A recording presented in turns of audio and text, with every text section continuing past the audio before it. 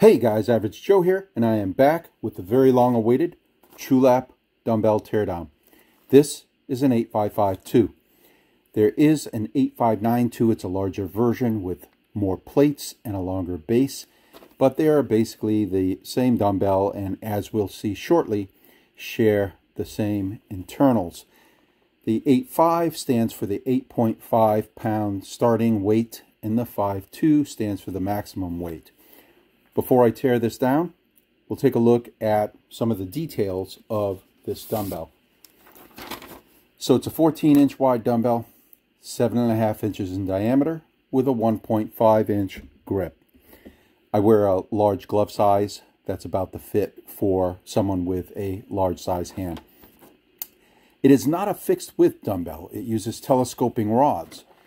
So, much like the 𝗔𝗩𝗘𝗢𝗢𝗢𝗡 over here and the 𝗔𝗩𝗘𝗢𝗢𝗢𝗢 over here, the width of this dumbbell depends on the weight setting. The telescoping rods extend and retract to pick up or leave behind the weights depending on what you set. It's made of stamped steel plates, cast metal ends, a knurled grip, but this is like a sleeve. This is not a solid grip, it's a tube. And then inside there are some plastic components, and I'll get into why I don't think that it's an issue with this dumbbell that there are some plastic components inside, for the same reasons that I don't think it's an issue with 𝗔𝗩𝗘𝗢𝗢𝗢𝗡. And the one thing that I found that I really don't like about it, and it's minor, is the strange incrementing. So the set goes from 8.5 to 52 pounds, but it does it in this weird 3 and 4 pound and even at one point 3.5 pound increments. And it's not even in a pattern. This pattern doesn't continue to repeat. So, I'm not quite sure why they did that. And Trulap, if you're listening to the video, I would strongly recommend adjust the thickness and diameter of your plates so that you can get a more traditional 2.5 or 5 pound increment from these dumbbells.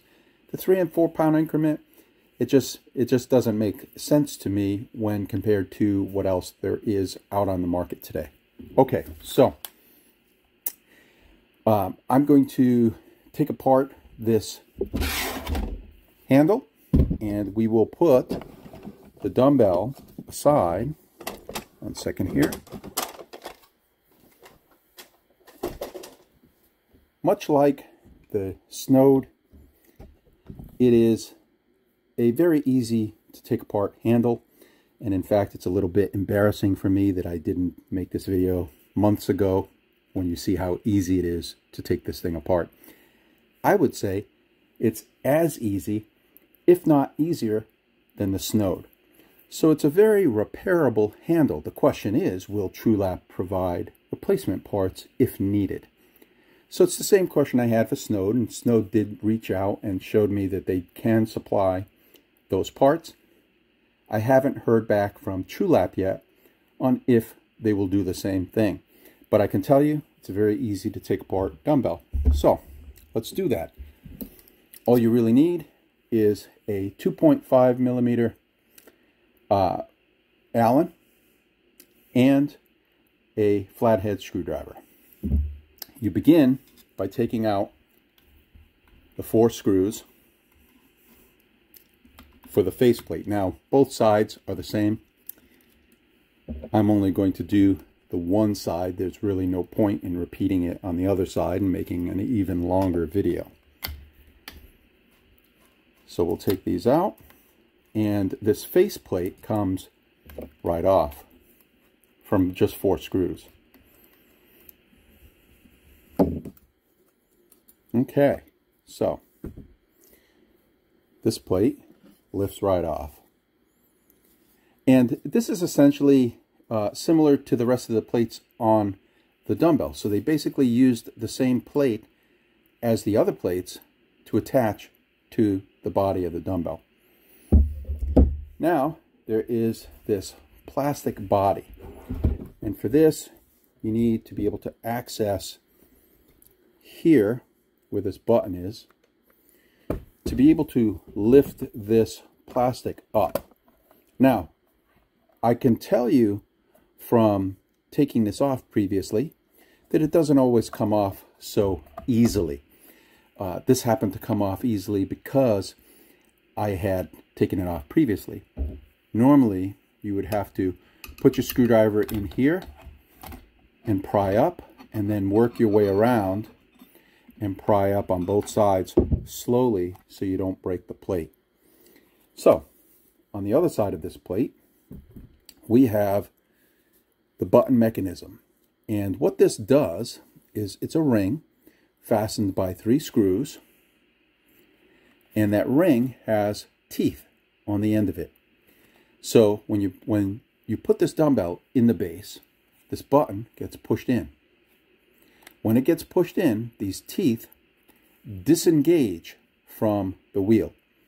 And that's what allows this wheel to then rotate so that you can change your weights.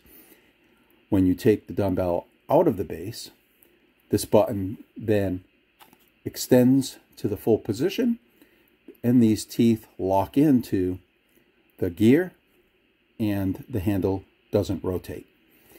One of the most interesting parts of this face are these grooves.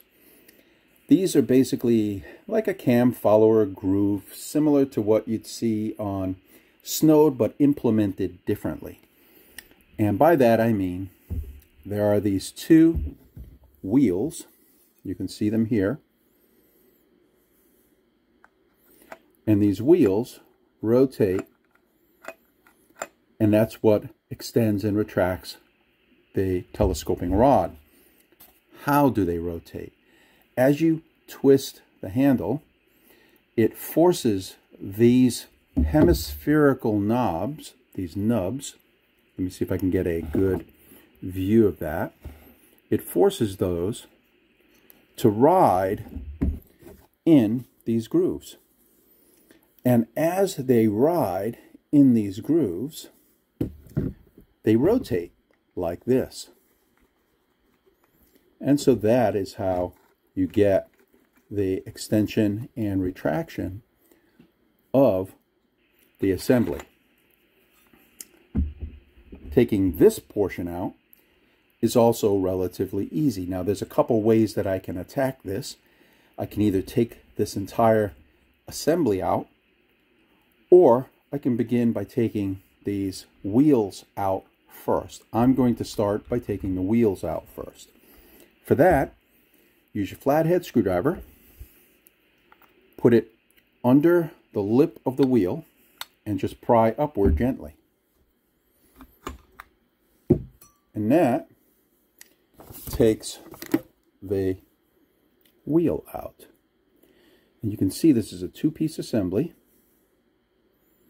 And the focus on this is not very good at the moment, but it's a 2-piece assembly. These are hemispherical nubs. And this is just a simple shaft that sits down in here.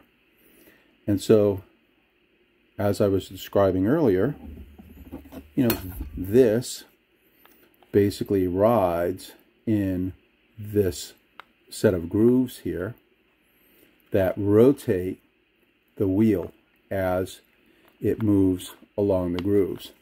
Okay, so there are 2 of these, one on either side of the rod. We'll take out the other one.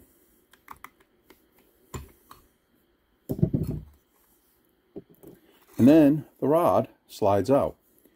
It's a cast hollow rod, appears to be aluminum, and this is it. I mean, they just put hemispherical pockets that match these wheels. As simple as that.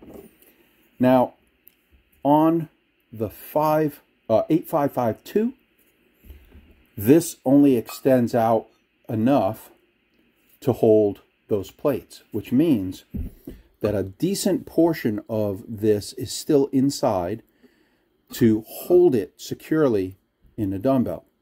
On the 8592, where you have more plates, this needs to extend out further, which means less of it is held by this assembly, so that it's firmly in place.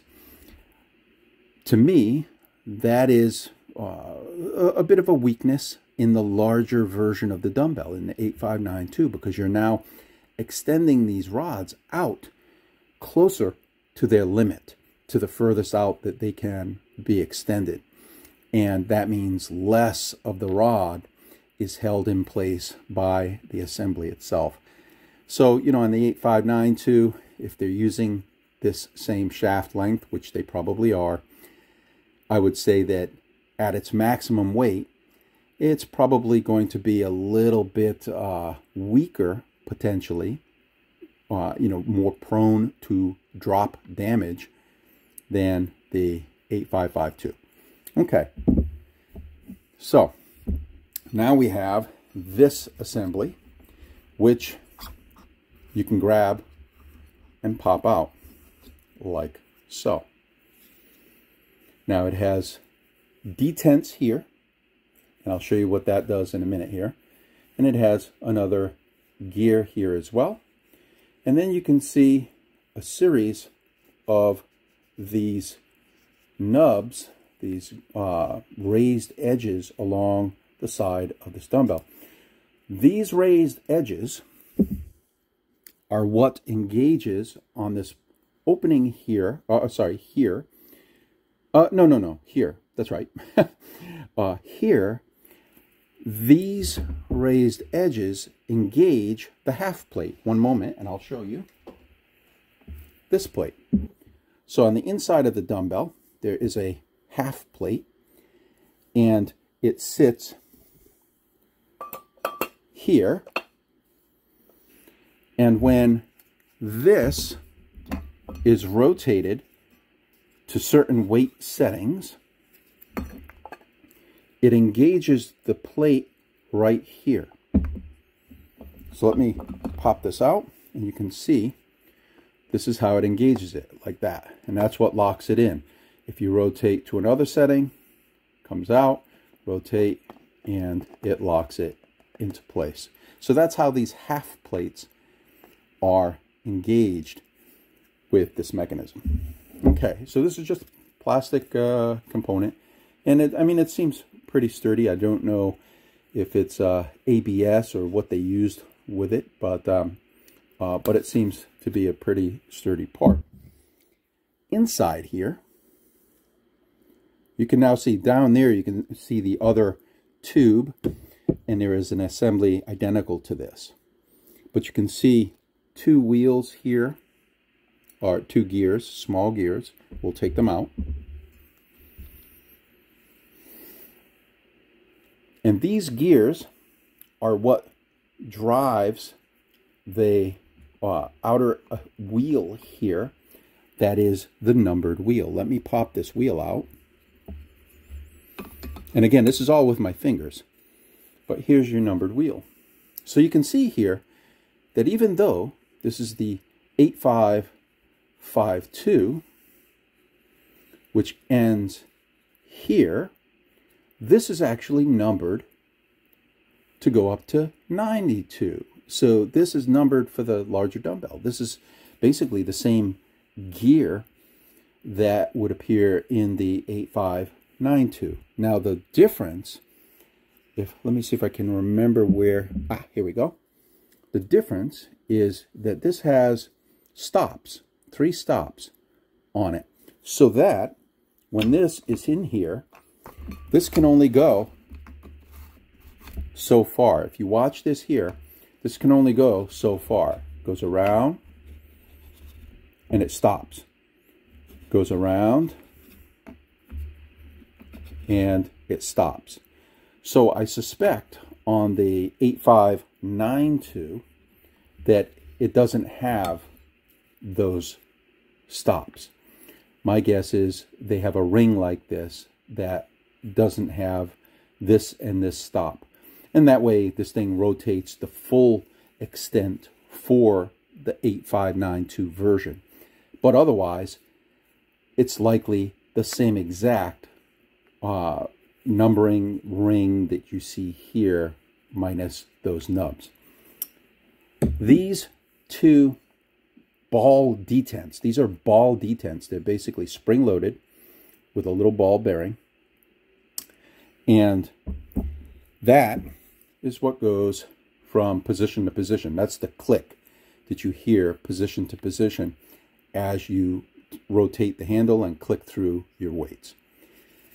There is one more piece in here, but I'm not going to try to take it out. And that is the piece that locks this assembly, this cast part, onto the tube. It is basically very similar to what you would see on a faucet underneath your sink. It uses what looks to be a specialty wrench that you put on here and thread this off. That's a threaded tube right there. So that is the last piece. And if I had a specialty wrench, I would try threading that off and then take this cast part off of the rest of the handle. And that would be it. So that is it in terms of the assembly. Now, what I'm going to do here is position this. I've positioned this so you can see here. I want these on the same side, okay, for reassembly. But I want to talk a little bit about this. So basically, when you rotate your grip, you're rotating this assembly. It is in turn rotating gears and this assembly together as a unit. That is in combination with this, turning these little gears and extending and retracting the tube. So super easy to take this thing apart and put it back together again. Let's reassemble it. We have the 8.5 here. I'm going to put that back where it belongs at the top. I want to just make sure that it is 8.5, okay? Then we're going to take our two smaller gears and pop them into place.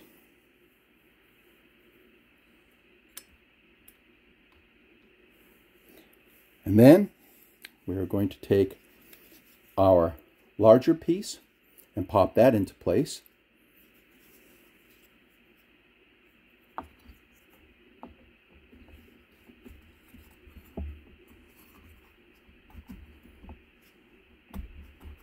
Oh, I should mention here, this has a keyway here.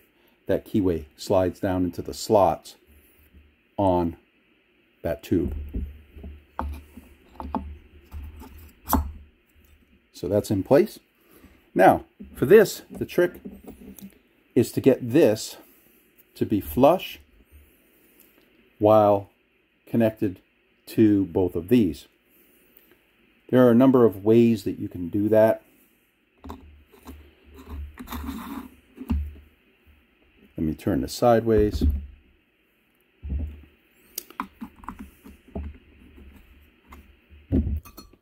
What I like to do is I basically position this like this, and then I'm going to let it drop into place, okay? So I'm positioning it a little bit raised, letting it drop into place. So I'm going to put this here like this.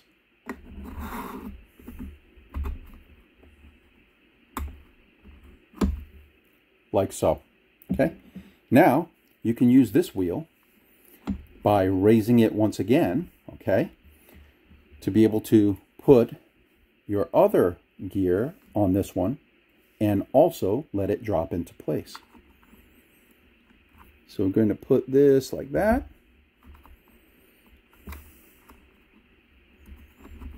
And let it drop into place. So we have that all back together again, okay? Now we have our plate. Nothing special about this. This pocket lines up with the groove. Oh, and these holes, of course, have to go down over the raised bosses, okay?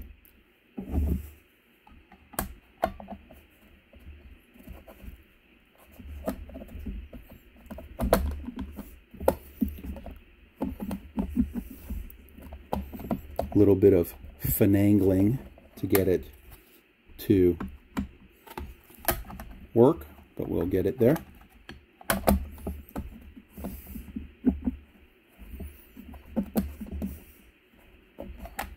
Let's see.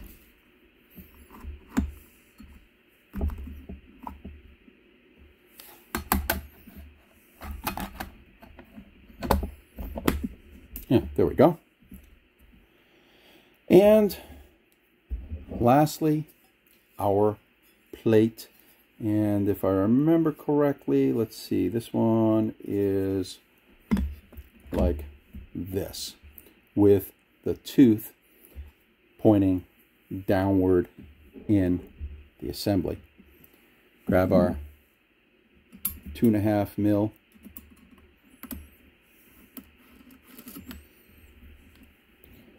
And basically put 4 screws back into the dumbbell. And you can use thread lock. I would recommend thread locking them back in. They probably won't back out.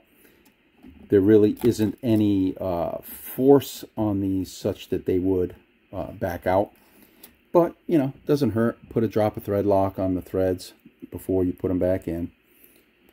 And then we want to check and make sure that we did everything the way that we should do. So these are back together.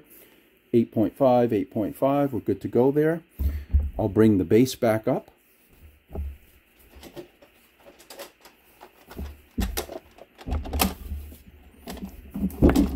Pop this handle back in. And we are good to go.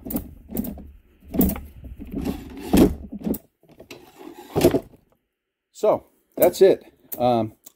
Sorry it took so long for me to take this thing apart for you all. I know some of you have been waiting for months for me to do this teardown. And I don't do a lot of YouTube videos, but I'm glad that I finally got around to this. I don't think that the way that this thing is constructed will cause issues of the type that we've seen with 𝗔𝗩𝗘𝗢𝗢 in my other teardown videos. This is repairable. 𝗔𝗩𝗘 is repairable. 𝗔𝗩𝗘𝗢𝗢 is not repairable. I haven't figured out a way yet. I've got another handle here. You can see this one's also broken. And I'm going to use it to, yet again, try to take these things apart without breaking them.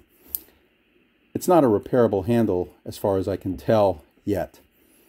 So I do not recommend. I know that there are some folks out there recommending these. I don't recommend 𝗔𝗩𝗘𝗢𝗢. They need to fix the durability and the repairability of these handles. At the moment, these are 2 of the most durable and repairable that I can tell. I hope to check out some like the 𝗜𝗥𝗢𝗢𝗢 down the road and see how they compare. But, you know, my overall impression of this so far, and I've had these since last fall, is that they are a fairly durable and also very repairable handle or dumbbell. One thing that I will say, though, is that I hope that Trulap does allow us to be able to buy parts if something happens and if, you know, that we accidentally damage these.